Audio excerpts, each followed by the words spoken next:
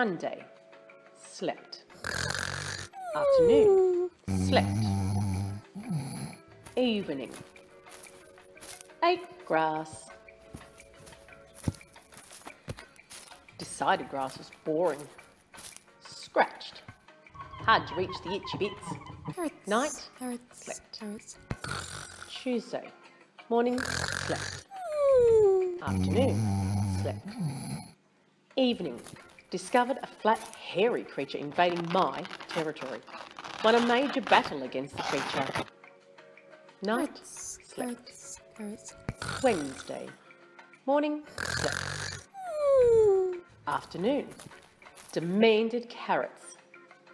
No response. Decided I'd better tear a hole in their door. Best to make sure that they get my message. Night, slept. Thursday, morning, slept. Afternoon, wandered around and discovered a perfect scratching post. Evening, I was offered carrots at the back door. 8 carrots. Carrots are delicious. Night, slept. Friday, morning, slept. Afternoon, demanded more carrots.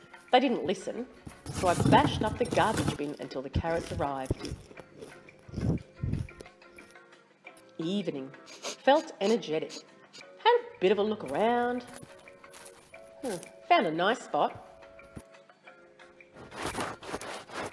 Decided to dig myself a lovely hole. Night, slept. Saturday, morning, slept.